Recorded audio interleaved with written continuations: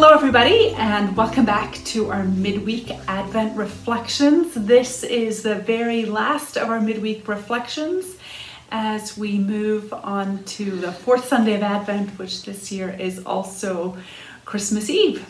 So this is our very last reflection, thinking about two questions and a song.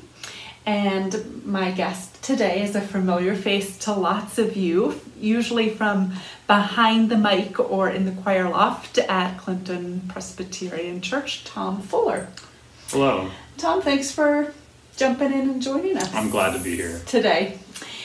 So, as you know, Tom, we've been doing this series of two questions and a song, and today you are our guest. I'll ask you two questions about Advent, Christmas, and then invite you to share a favorite Christmas song with us. So my first question for you today is, do you have a traditional Christmas dinner? And if so, what does it include? So on Christmas Day, we have a dinner every year, and I guess that technically it includes a somewhat, I don't know if this is traditional, but it happens every year, so it's a tradition for us. It's tradition for you, right? It's ham. So okay. I guess Christmas ham, of course, that's the thing, right? People say I that. think so. Turkey, I think that, ham. Right, yeah. I guess they always get a Christmas ham, and my mom's, her parents started that, and so they continue to do that. It's not the most memorable. It's very, I'm not the biggest fan of ham.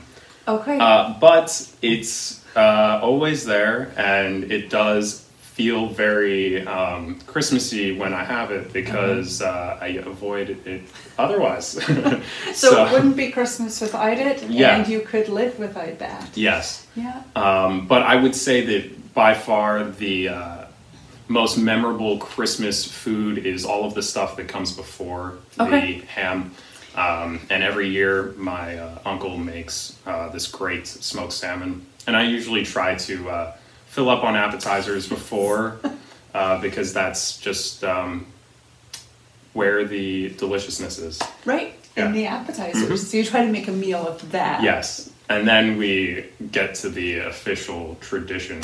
Okay. And yeah, it's all about being there with your family. So the stuff that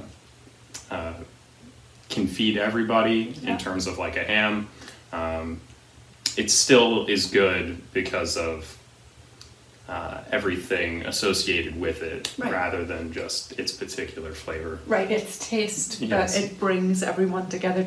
And do you have a favorite side dish maybe that goes with the ham? Not particularly. Okay. I generally fill up on the salmon.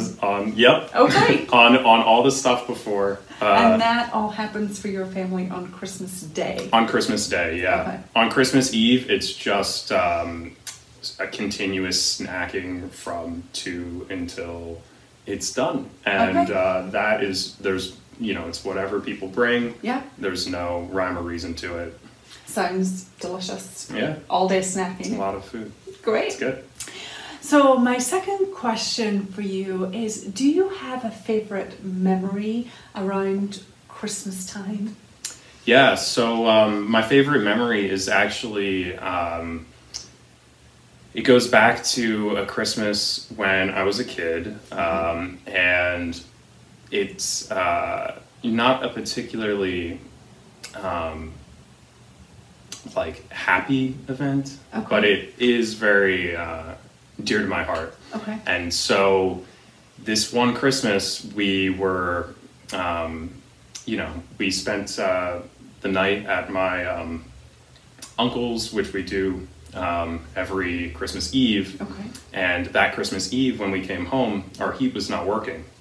And so what we had to do, because we just had no propane, no heat, we had to, you know, have a fire in the fireplace because it was so cold that, you know, you had to have heat or, right. And so we were all like huddled up by the fire, and, you know, just the memory of, you know, sleeping close to my family in front of the fireplace, with like, you know, the one space heater we had plugged in next to it, trying to get enough warmth. It's just, you know, even though it's, you know, we had lots of sleeping bags too, because as many layers as you could manage. But it was, you know, a good time, probably the, you know, closest I've ever slept to my family, to everyone. All of you together. And there's something about making the best of that bad situation of no heat. Out of it comes actually a sort of a good core memory of closeness. Yeah, exactly. Yeah, so I really appreciate that, that memory. Yeah, although like the ham, it does not bear repeating. We're gonna have ham this year too. Okay, so. But hopefully you'll also have heat. Yes. The heat we don't need to relive. But I will still, you know, be by the fire by myself if I need to. You know, it's still every time we have a fire, it reminds me of that, and it's just a good time. That's a great memory to recall. So when I first asked you, Tom, you know, to do this interview, and I said, you know, if you could just share a favorite song, your response was, of course, as a musician, there's not a favorite. They're all very good. But what is one song that maybe you would like to lift up for us today? I'm a big fan of Joy to the World. It's really like positive in spirit, and I think it captures, you know, what Christmas is all about. Okay. So usually after we have had a person share the song each week, we then have other people record the song, but given Tom's musical talent, you've agreed to not, it's true, to not only share what your favorite song is, but you've also agreed to record that. Yeah, I will attempt to create a recording of that for you guys. And your own arrangement? It will be, because reading the music for that would be too much of a hassle. I will bless you with my own rendition. Great. Well, Tom, thank you for sharing that with us, and I think Joy to the World is perfect as we get so close now to Christmas, because that is how we end both of our Christmas Eve services each year.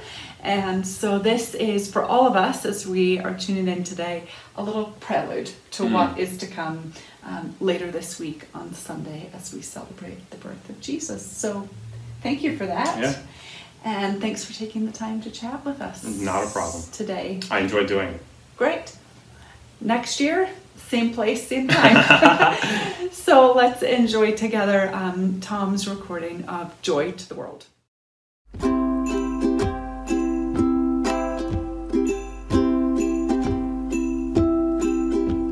Joy to the world, the Lord is come.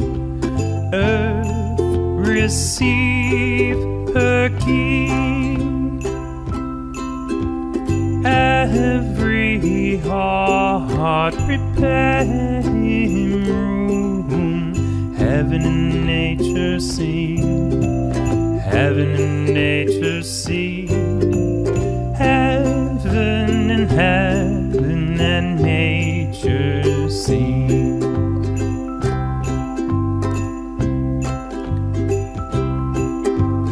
Joy to the world, the Savior reigns. Let men their songs employ. Fields and floods, rocks, hills and plains, repeat the sounding joy, repeat the sounding joy.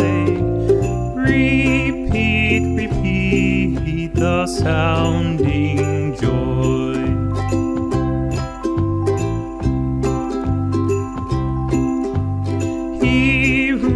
the world with truth and grace, makes the nations prove glories of his righteousness and wonders of his love, wonders of his love, wonders, wonders of his love.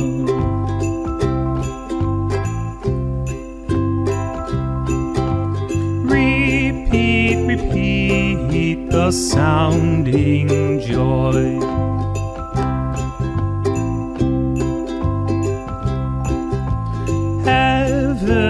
Heaven and nature sing